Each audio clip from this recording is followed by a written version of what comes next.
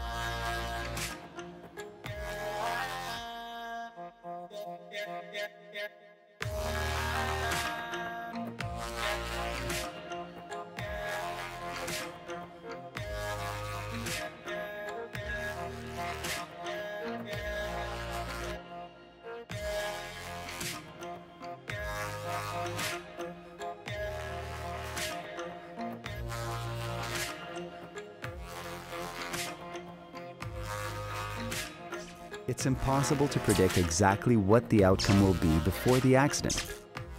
And it all happens in a flash. Electricity will always be faster than you. There's no such thing as a safe shock where electricity is concerned. But there's an easy way to prevent accidents. Avoid dangerous situations. Avoiding accidents is simple. Locate power lines before starting any work or activity involving heights. Stay at a safe distance. And make sure nothing gets close to the line. Be aware of the dangerous situations that pose a risk of electrical contact.